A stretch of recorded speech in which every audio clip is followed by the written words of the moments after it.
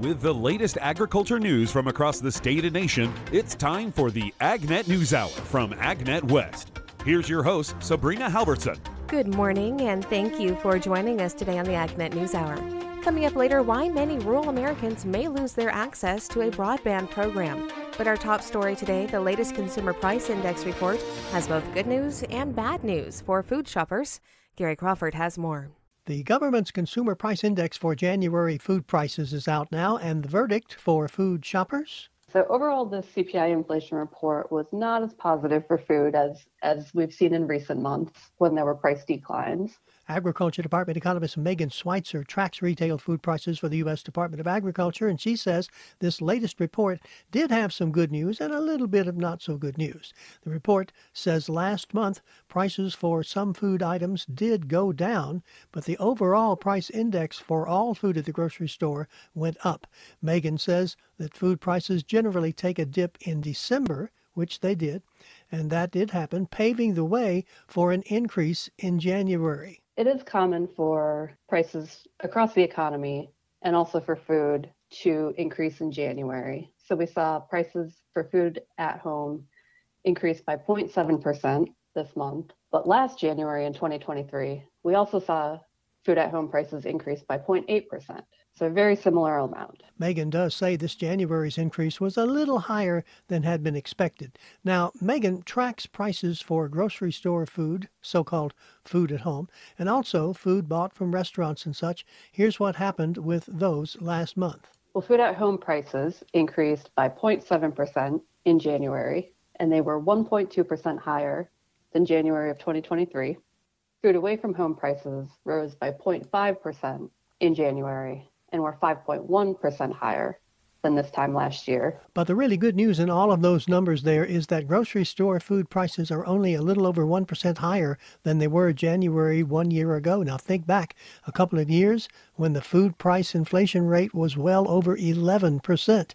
So things are improving, and prices last month did come down for a few selected food categories. So from December to January, prices declined for meats and for fish, but increased for all other categories. Some of those foods went up significantly. We did see relatively large increases for a few categories. Fresh vegetables increased in price by 2.9%, non-alcoholic beverages increased by 2.2%, and eggs increased by 1.8%. Now, she's talking about price hikes for those products that happened in January, but there are products that we are actually paying less for now than we did a year ago, such as eggs, dairy products, fresh vegetables, and pork. Now, it may sound far-fetched, but Megan says there's a chance food prices overall in 2024 could average less than the year before. Last time that happened was in 2017, so a rare occurrence, but it's not unprecedented. That's right, and would be very welcome indeed. Gary Crawford for the U.S. Department of Agriculture. Some experts say that by following the best available science, policymakers can ensure farmers and biofuel producers can continue leading the transition to clean energy. Chad Smith reports. Growth Energy's CEO Emily Score says that sound science includes using the GREET model to boost the emerging sustainable aviation fuel industry. We have a unique opportunity to get sustainable aviation fuel into emerging markets, and it's critical that we take advantage of that. Crop-based inputs are the only viable sources of clean, renewable energy available in large enough volumes to truly decarbonize the skies. To get there, the U.S. Department of Treasury must ensure that biofuel producers can take full advantage of new tax credits in the Inflation Reduction Act. That means using the GREET model to properly reward climate-smart agriculture. Some political forces are looking to meddle with the data collected by the GREET team at Argonne National Lab, solely to cut farmers out of the SAF market. That's why we're continuing to urge IRS to follow sound science when it comes to eligibility for new tax incentives. Several groups are calling on the Biden administration to inject different assumptions into the GREET model. Score says those differences would not benefit the ethanol industry. For years, Growth Energy has warned that special interests are seeking to derail sound science, and this time is no different. If their efforts succeed, it will effectively end any serious hope of decarbonizing air travel and directly contradict President Biden's promise that farmers are going to provide 95% of all sustainable airline fuel. It would also undermine the political support that will be needed to extend these tax credits for a longer-term climate impact. The Biden administration has laid out an SAF grand challenge that can only succeed if America's farmers and biofuel producers can also succeed. That requires policies based on the most accurate models of ethanol's climate benefits and incentives that reward investments in proven techniques like cover cropping and no-till farming. She talks about the right solution. U.S. ethanol is a sustainable fuel, and the most updated science continues to show that bioethanol delivers a nearly 50% carbon reduction compared to gasoline. And we're using the same number of corn acres that farmers have used over the last century. We need policymakers to support investments to further reduce the carbon intensity of American-made ethanol. That's why it's critical that this administration protect the scientific integrity of the GREET model from political meddling. Again, that's Growth Energy CEO Emily Score. Chad Smith reporting. In today's National Spotlight, producers are seeing a better outlook for hog profitability.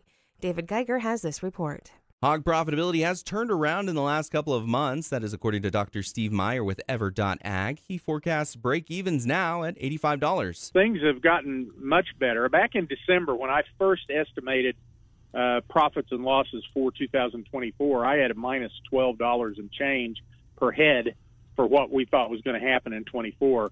That number, as of last Friday, is a plus $1.66. So that's nothing to write home about, but it beats minus 12. Meyer estimates 6 months of profits. However, the average producer may be $5 to $6 higher on costs. Still, the direction is right. It's coming off a terrible year last year. In fact, by the model, even worse than 1998 was.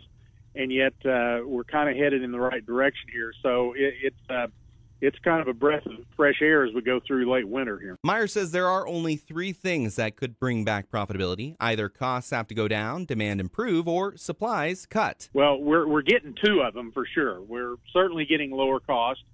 And as you look at the USDA's Ag Outlook Forum last week and the acreages they've got in and the yields they've got in and the carryouts, I mean, 350 million bushels of beans and 2.5 billion bushels of corn. I mean, we're going to get some break on cost here, probably even more than we've seen. Meyer says demand may get better and exports have been great. Global Agritrends, USMEF, think we're going to be up another 4 to 5% this year. The Mexican peso is strong, and that's our number one trade customer.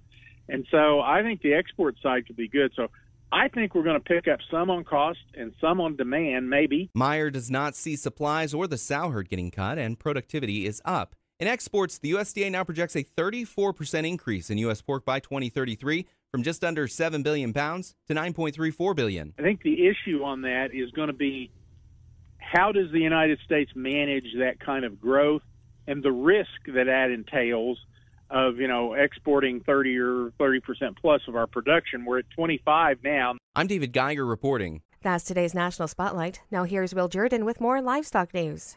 In today's livestock news, highly pathogenic avian influenza is no joke, and it seems like it may be around for a while. Across the country, infected flocks have been depopulated to prevent disease transmission, a considerable economic hit to each producer impacted. For the latest information concerning HPAI, its impact on poultry flocks, and prevention and mitigation efforts, USDA's Rod Bain has more.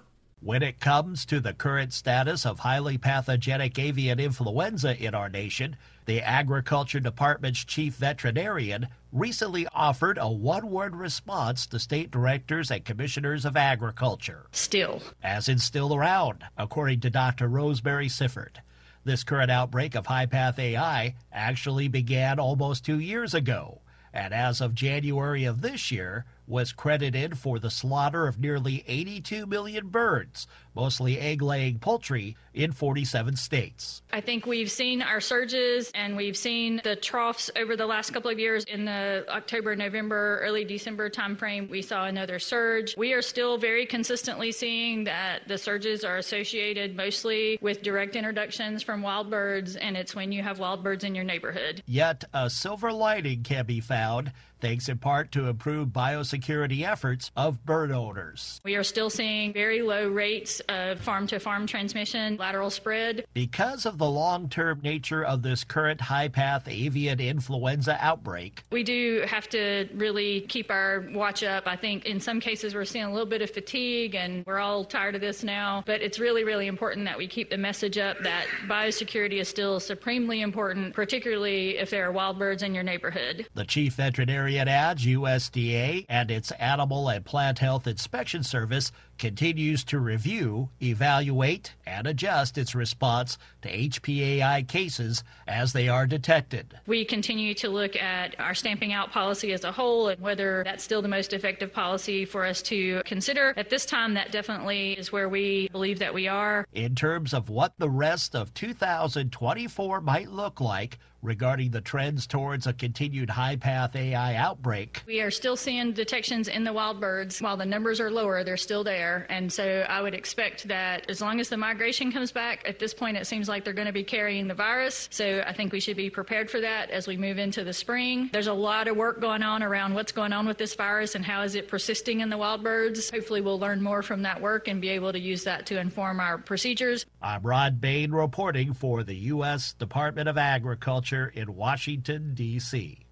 In other livestock news, the American Sheep Industry Association reports that Michigan State University plans to host a virtual workshop on Saturday, March the 2nd, addressing a variety of topics for the small to intermediate-sized sheep and or goat farm. The topics often have greater interest to all producers. This series aims to inform and educate participants on health, nutrition, facilities, marketing, food safety, product quality, including milk, meat, and fiber, and more, to help producers improve their management and marketing abilities. Those interested in starting or expanding their operation, refining their farm goals, understanding their options, and or improving their management will find the value in attending this workshop. The MSU Small Ruminant Extension Team plus invited guest speakers will be presenting and available for questions. Registration is required for this free event and closes on March 1st. Those who register will be sent an email prior to the event with Zoom link, as well as given access to recordings of all sessions soon after the event. If you have any questions, please feel free to contact event manager Mike Metzger at metzgerm@msu.edu. I'm Will Jordan for AgNet West. Don't forget, if you've missed any of our morning shows or if you just want to catch the news at a different time, you can subscribe to our podcast and have statewide agriculture news at your convenience. All you have to do is search for the AgNet News Hour on your favorite podcast downloading app. That's AgNet News Hour, and it is available on both Android and Apple devices. Welcome back to the AgNet News Hour. I'm Sabrina Halvorson. Coming up in a few moments, we'll have today's This Land of Ours report, but first, more of the day's agriculture news. And with today's AgNet West headlines, here's AgNet West Farm News Director Brian German. The overall export value of pistachios last year was largely similar to levels that were seen in 2016.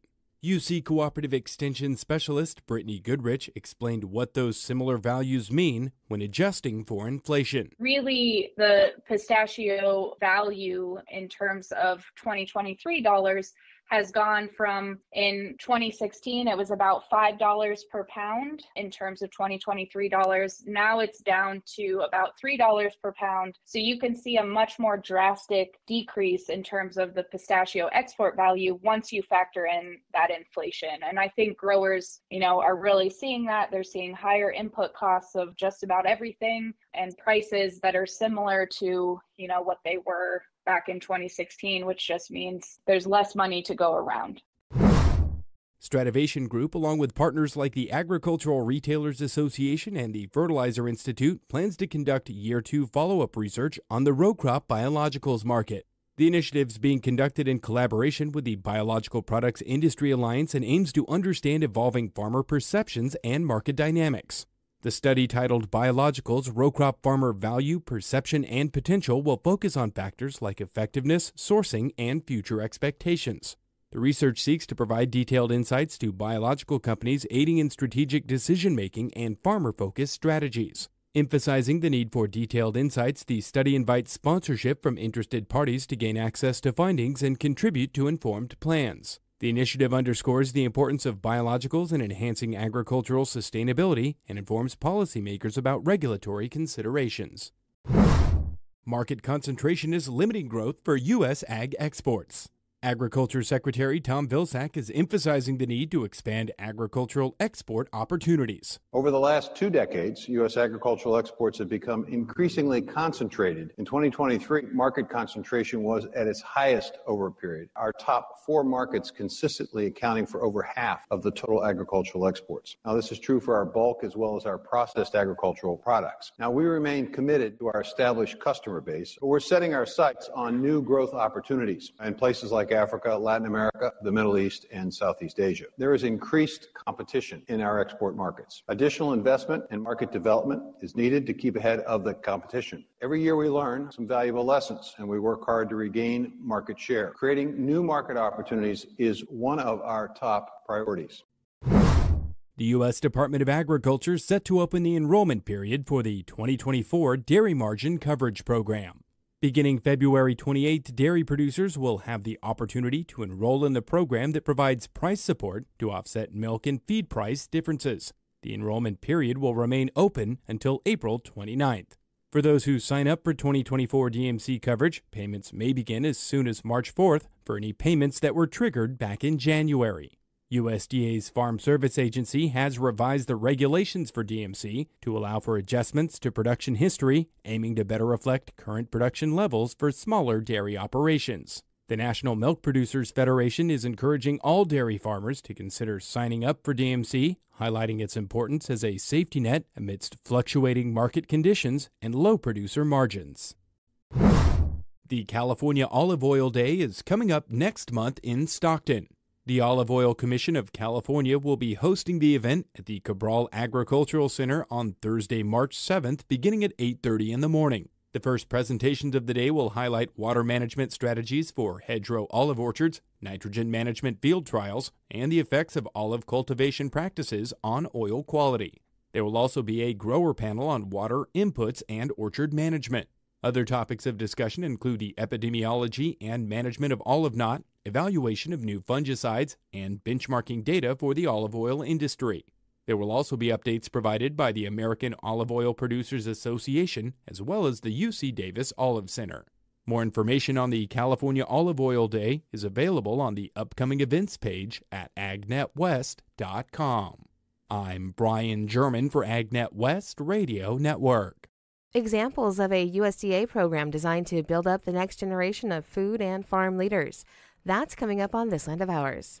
USDA's recent Agricultural Outlook Forum focused on the theme of cultivating the future. That included the next generation of farm and food leaders representing and participating in various USDA programs. That included Crystal Salazar of California State University, Monterey Bay, who shared some of her experiences as a member of the National Food and Agriculture-funded Next Gen program. Through that, I am actually interning with a nonprofit, and I am inspiring and advocating for the youth of my community and inviting them to learn more about agriculture through our career exploration. Salazar says, as the daughter of field workers and someone who desires a career path in agriculture, I really hope that one day I can maybe start a foundation or give a scholarship to the children of field workers, because they do very hard work, and all these students deserve a chance to be able to come to these wonderful places and have a voice at the table. I'm Rod Bain reporting for the U.S. Department of Agriculture in Washington, D.C. Here's Chuck Zimmerman. At the Clean Fuels Conference 2024, I am visiting with Mike Rath, who is the chair for Clean Fuels. And Mike, first of all, for people that don't know you, tell us a little bit about yourself and what you do. I'm the Senior Vice President of Commodities for Darling Ingredients. It's a rendering and sustainable ingredients company here based in Dallas, Texas. About 16,000 employees globally and about 280 locations. And we provide fuel, feed, and food ingredients to the industries. As chair, I know you've been chair for a little while, and you've got a little while more to go here, as I understand it. So how did it make you feel to become chairman? Because that's, a lot of your compadres that have to help make that decision, right? Yeah, I guess I consider it an honor and privilege to represent the industry. The industry's well over 20 years old now, and, I'm proud to say in the last year we've really had what I would call a storybook year. We've increased production domestically from 3 billion gallons in 22 to over 4 billion gallons in 23, over a 33% increase here. And then we've also had the Inflation Act passed, which gave us more stability than ever before in both an RV tax forward-looking program of 3 years, 5 years total, about a year and a half back and then forward looking. And then secondly, we've got an RVO a couple years out here as well. So from that standpoint, we've got more stability than we have ever had. Granted, we would like the RVOs to be larger than they are, but our industry's faced these challenges before, and we will get through them. And then, I think there's some other milestones that I'd like to comment on. Number one, we had our first transatlantic flight on 100% SAF this last year. We've also had home burners that are compatible with 100% bioheat that are out in the marketplace now. We had a new ASTM spec of low metal, biodiesel passed ASTM. And then in addition to that, we've had marine legislation introduced. We've also had OEM approval of 100% RD for locomotives. So I think, across the spectrum of applications in transportation fuel and home heating fuel, we've had a lot of positives come to the marketplace here. So I'm really looking forward to the next few years of the growth that our industry can provide and really the value back to agriculture. I think renewables fuels is still the greatest value add to our agriculture that we have. It's come a long way. It has. And, just to give you an example, the state of California with their low-carbon fuel program, we have replaced, since 2017, we are now 60% of the diesel usage now. In other words, only of the 3-4 billion gallons that were used, 60% of that now is renewable base. And I think by 2030, that's going to be almost 100%. So, I think that's beyond anyone's imagination. 5 years ago, no less, 10 years ago. And you really look at it, our story is so easy to tell. Transportation fuel is one of the hardest ways to reduce GHGs, and yet ours reduces up to 85% of GHG of petroleum diesel, and there's really no downstream investment needed. So, that's a drop-in fuel that fleets and consumers can utilize, and it helps meet sustainability goals around the world. Organizationally, you've got a great team, especially they're working there in D.C., and like you said, you had some really good wins this last year, and that took a lot of persistence and education because we had a lot of relatively new politicians that knew nothing about this.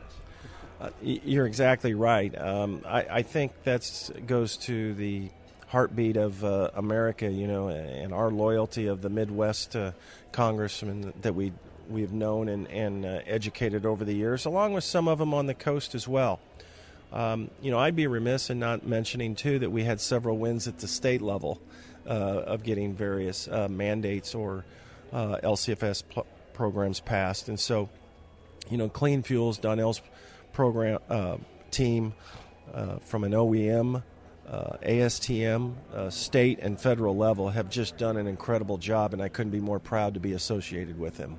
What are some of the key issues as you continue to move forward? We've got our RVO and our tax package here, so we're going to have to see what the new administration is and what their guidance is going to be here. But at the end of the day, I think administrations come, administrations go, and so does Congress.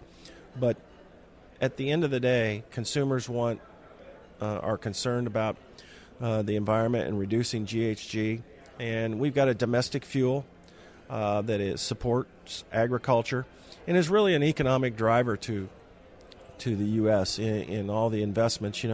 We've got a 30% crush of oilseed increase going on in the United States over the next 3 years, and that's a $5 to $8 billion investment going in, and that's not the supply chain downstream, railroad investments and revenue, et cetera. So, these are big items that really drive the heartbeat of our economy. It's been a great conference. I know our numbers are up from last year when we were in Tampa as the first Clean Fuels name for the conference. And what I've seen here, it seems like we have a lot more folks from other countries that are here going to this conference? It has become an international conference, and it's also, downstream and upstream, all the way from the seed companies, biogenetics, to the fuel distributors, to railroads, to airline companies are attending now. So, you'll hear me talk in my speech later that, where are we going to have this in 30 years? It's going to be a big, big place, number one. And number two, I think, it's important to look back. Let's just go back 50 years. We were looking at population growth. We were going to double from 4 billion to 8 billion, which we have. And yet we feed those. We've doubled the population, and we feed them today more efficiently than we did. Same amount of acres, less water, less fertilizer. And, oh, by the way, we support renewable fuels programs in both ethanol and renewable and bio-based diesel. So, you go forward and look, everyone thinks we got constraints. I don't think we have constraints. You just got to look at the past and look at what agriculture does. And we always meet and exceed expectations when the challenge is there. Yes. Well, you've done a great job over the years. I look forward to hopefully being a part in years to come. So thank you very much, Mike, for visiting with me here. We are at the Clean Fuels Conference in Fort Worth, Texas. I'm Chuck Zimmerman reporting. Thank you, Chuck. This is the AgNet News Hour. I'm Sabrina Halvorson, and we will be back in just a moment with more agriculture news. Welcome back to the AgNet News Hour. Cindy Zimmerman has today's featured interview. I'm Scott Richmond, Chief Economist for the Renewable Fuels Association. Scott, we're here at the National Ethanol Conference, and one of the things that was released today by RFA is the latest economic impact study for ethanol. What are some of the findings of this study? Well, the news is good again. 2023 was actually a really good year for the industry. It was probably the best year in terms of profitability since around 2014. And reasons for that were good domestic demand. We had a little bit higher gasoline usage, more sales of E15 last year, growing sales, and actually the third strongest export market we've ever had. So all that led to a very good year in terms of economic impact, $50 billion to GDP, about $30 billion in earnings and income that went to people, and a lot of that in rural America, and then about 400,000 jobs in total supported. It was actually as good as the year was for the industry. It was down just a smidge from 2022 in terms of the economic impact because commodity prices were a little bit lower. So a lot of the impact that the industry has is in the agriculture sector. So that was down just a little bit because of commodity prices. But again, overall, just a very strong year. Well, I mean, it's important, as you point out, that it's not just for the ethanol industry, it's for everyone. Everyone benefits, kind of like a rising tide lifts all boats, right? Especially for the rural areas, as you pointed out. Absolutely. So if you spend time in rural America, in towns that have ethanol plants, there's 200 ethanol plants, most of them located around the Midwest, and it's been really good for the local economies, and specifically very good for corn producers that have had an extra outlet that takes up about 40% of the crop.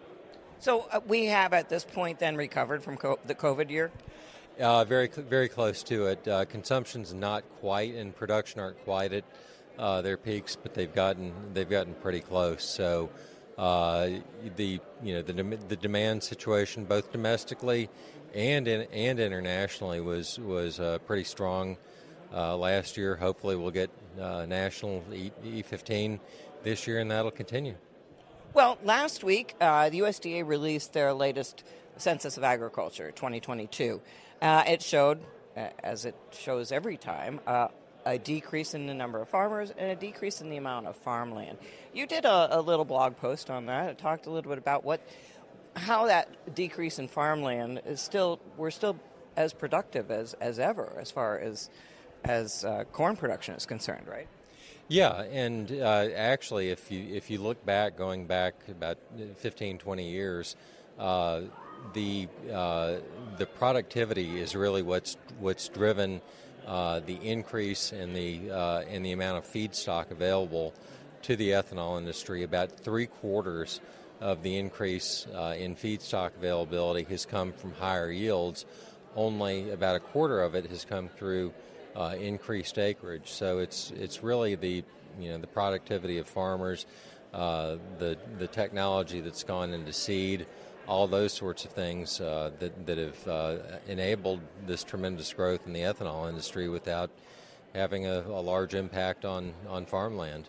And really, this goes against what some people say is that we're increasing the amount of land use to make ethanol, right?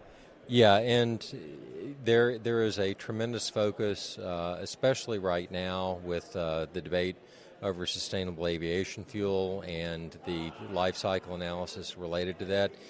There's a lot of focus on what's called land use change. And if you actually look at the numbers, the amount of cropland in the United States has been going down consistently. This is about a 50-year pattern. And a lot of that is from urbanization. And if you look at what's happened just over the 5 years, the last census that was ag census that was released last week was for 2022. If you look at what happened just between 2017 and 2022, we lost more than 10 million additional acres of cropland, about 4% of the total cropland base. And that's not a positive development. We want to keep land in agriculture, keep land farming. So it's there are people that talk a lot about land use change. Unfortunately, the truth is that we're losing cropland. Well, and how does that tie into what the big issue that we're really sitting on right now, as far as the ethanol industry is concerned, is how corn ethanol is going to stack up as far as being used as a feedstock for sustainable aviation fuel. What does that mean for that? That's the million-dollar question right now, is what a life cycle analysis tool called GREET that's going to be used for sustainable aviation fuel, what that's going to come out and show. And the government has committed to releasing that by March the 1st, so we don't have long to wait. But one of the major questions with this version of GREET is going to look like is what sort of an allocation they're going to give, whether they're going to give a penalty for land use change. And land use change, the way that it's calculated, it's very model based. You can't look out there and just like you can count corn acres or something like that, you can't count land use change. And so it's model based. There are a lot of people that take advantage of the fact that it's not something tangible, and they make accusations out there. And so it's important when you see actual data that's based on very large surveys like this, and they show continuing erosion in land use.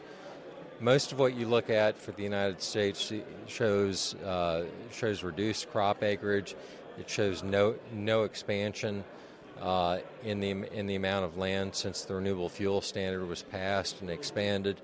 And so it's really important to keep that in mind, to look at the cropland numbers, to look at the incredible yield improvements that have happened, and to look at really the facts on how that has allowed the ethanol industry to expand. It's not through more land. Well, you mentioned the GREET model, and we're waiting for this updated model. As far as the ethanol industry is concerned, as far as the RFA is concerned, does the GREET model need to be changed, or is it okay the way it is as far as you're concerned? Do you want to see changes in it, or what changes would you like to see? Well, the GREET model's known for having for capturing the latest science and data, and there's been, as part of this update, there's been work on the GREET model to make sure that it contains the latest, most accurate data on crop production, on different aspects of agriculture, and of course that's exactly what we would want to have happen. We want it to represent the current state of the science. We want it to have the latest data.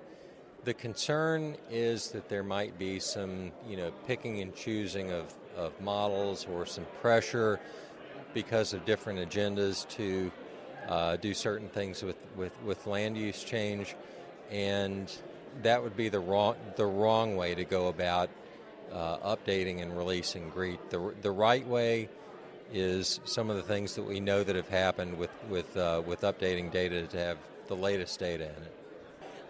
Is there anything else you want to add as far as that's concerned? No, it's we are going to have the what's called the GREET model released for sustainable aviation fuel in the next couple of weeks if the government follows through on its commitment. So I think it's an absolutely key time for the ethanol industry, and it's something that the RFA is going to be watching very closely. Very good. Well, thank you very much. Here, Scott Richmond, here at the National Ethanol Conference in San Diego. I'm Cindy Zimmerman. Last year was a record-setting year for USDA's Natural Resources Conservation Service. Gary Crawford has more. This has been the best year that our agency has had, and we've had some good years. Terry Cosby heads up the USDA's Natural Resources Conservation Service. He's describing the record-breaking amount of conservation work his agency did during the 2023 fiscal year, which ended September 30th. We supported close to 45,000 conservation contracts, totaling over about $2.8 billion in financial assistance. Our folks are dedicated. They stepped up. They got the job done. And then we finished the year at about 99.8% completed. I know there was a lot of folks that didn't think we could do it, but we stood up to the task and we got it done. The task will be even bigger this year. Funding for conservation will rise from $2.8 billion last year to about $5 billion this year. So this time next year, Terry Cosby will likely once again say to me, it was just the best year of this agency. In Washington, Gary Crawford for the U.S. Department of Agriculture. And Terry Cosby, chief of the USDA's Natural Resources Conservation Service, says that farm conservation projects can help fight climate change. If we can get a conservation practice on every acre in this country, just think about the effect it would have on climate, the cooling effect it would have, and the erosion effect, the water effect. We see all of these disasters that are happening around the country right now, from wildfires to drought to hurricanes, and it is because that this climate is changing, and that we have the resources now to help with the climate change situation. That's today's top agriculture news. I'm Sabrina Halvorson. Thank you for sharing your morning with us. To get more information on the topics you heard today, visit AgNet West online at agnetwest.com. You can also stay connected by following us on our social media at AgNet West on Facebook, Instagram, and Twitter. You can also find our broadcast team of Brian German and Sabrina Halvorson on Facebook and Twitter. Thank you for listening to the AgNet News Hour from AgNet West. AgNet West Radio Network, your primary choice for agriculture news.